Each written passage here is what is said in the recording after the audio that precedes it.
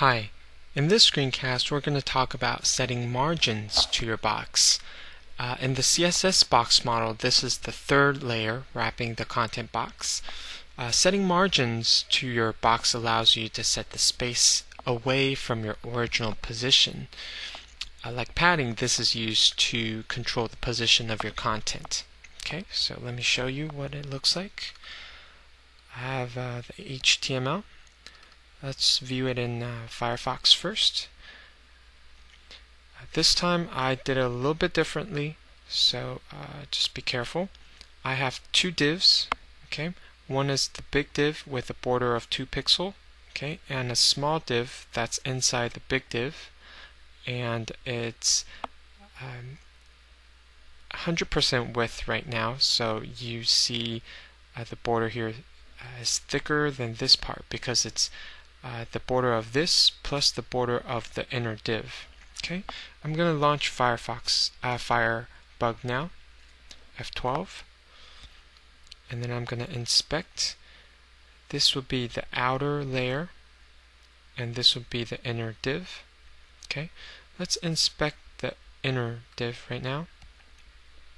Go to Layout. So you'll see that the content is this wide and this tall, and the padding is 0, and I have border of 2 all around each side. Okay, and what we're going to be talking about is this layer, which is the margin layer. Okay, and as you can see, this offsets your box, including the border, okay, by the number of pixels or percentage that you assign to. Okay, whereas padding is within the border, so your text actually gets pushed away from the borders, and margin actually push the whole box, including the visual border, away from the other contents. Okay, so let's close Firebug and let's start looking at the code.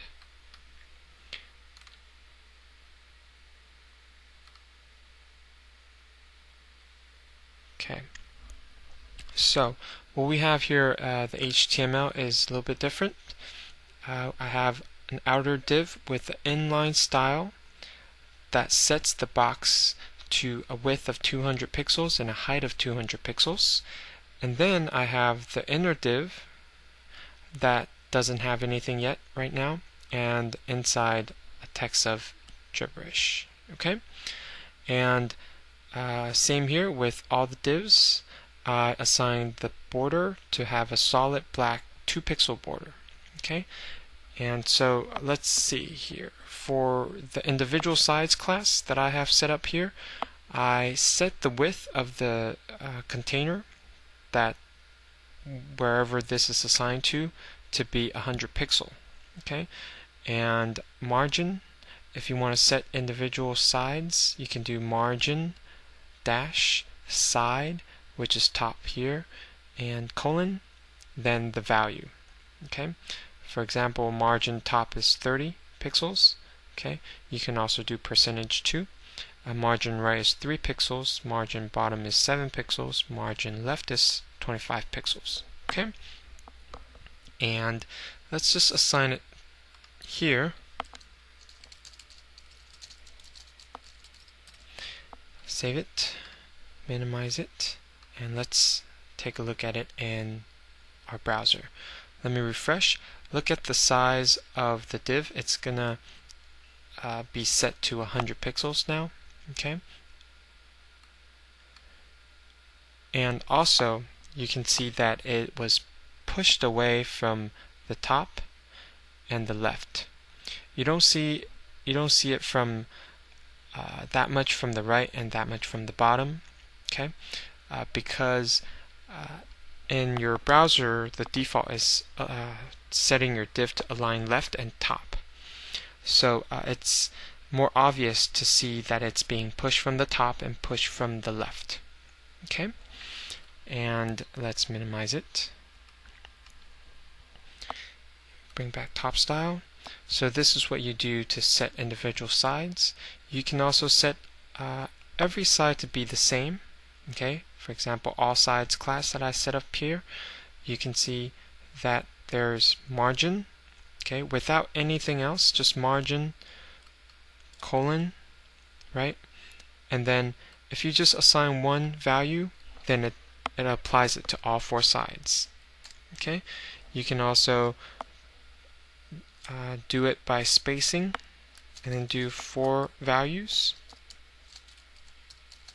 Okay, then these 4 values would correspond to all 4 sides, starting from the top, right, bottom, left. Oops, 6 pixels to the left. Okay, or else you can do 2 values, which means the 10 pixels would be applied to the top and bottom, and 8 pixels would be applied to the left and right. Okay, and let's just make it more obvious. Let's say we want